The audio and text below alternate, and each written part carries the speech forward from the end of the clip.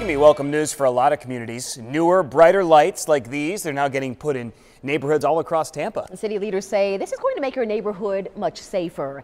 ABC Action News reporter Lauren Rosella is live now with a timeline on when you can expect to see these in your neighborhood. Good morning, Lauren. James and Dia, good morning. So we are out here in Tampa Heights, one of the first neighborhoods that are going to be getting these new lights. And I just want to show you guys the incredible difference between the two. So what you're looking at right here is one of the older yellow lights. Then look right over there. They already have some of the new ones installed. Look at how much brighter that is. So soon all of those yellow lights will be obsolete. So Tico says not only are the new lights brighter and more energy efficient, but they project a more powerful light beam. So the idea is to make neighborhoods safer by lighting them up.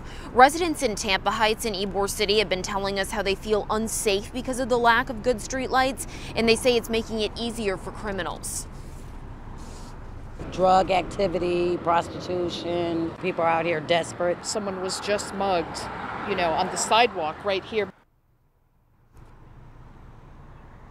By lighting up dark streets, city leaders say these new bulbs will shine a light on places where criminals could hide out, and they say it also helps light up dark intersections, making pedestrians more visible to cars. Now back out here live, if you do feel like your street just simply cannot wait for these new lights, Tico does say that it is possible for them to accommodate you, but what you will have to do is sign a 10-year service agreement with them. So we have all of the steps that you need to take if you'd like to get your street upgraded to a priority on abcactionnews.com/GMTB for Good Morning Tampa Bay.